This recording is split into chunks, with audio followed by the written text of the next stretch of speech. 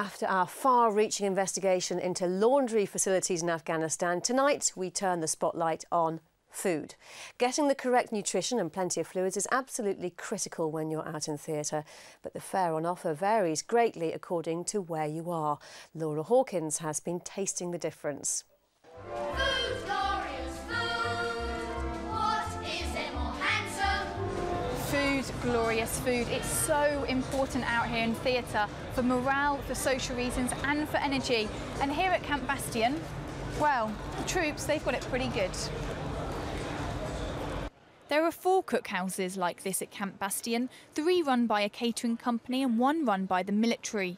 Most of the chefs are from Sri Lanka and they offer an impressive selection of meat, curries, veggie options, a cheese board, and even those with a sweet tooth certainly don't go without.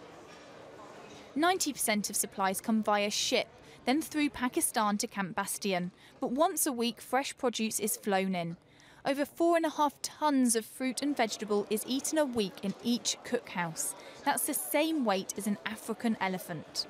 During the ship trip, we are feeding 4,000, around 5,000 soldiers. So now little feeding down, maybe we are feeding now 2,500 soldiers every meal, each meal.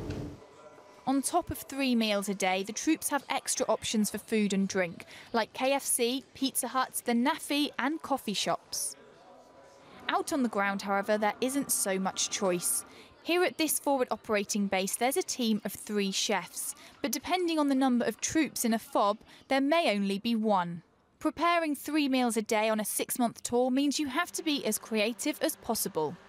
It's no good giving the lads like plain old food every day because this is their morale for the day. They've been out on the ground and everything. When they come back in, they want to see really good food. Like tonight, we're doing a roast bar for them. We've got roast beef, roast lamb, roast chicken, roast potatoes, and all the garnishes. So it's our job. It's our job to please the lads when they come back in off the ground. Here, on the other hand, it's a different world. There are 17 men at this observation post, and all the lads here have to work with are these 10-man ration packs. An observation post is even smaller than a checkpoint, and this is the most austere location that the British Army have out here.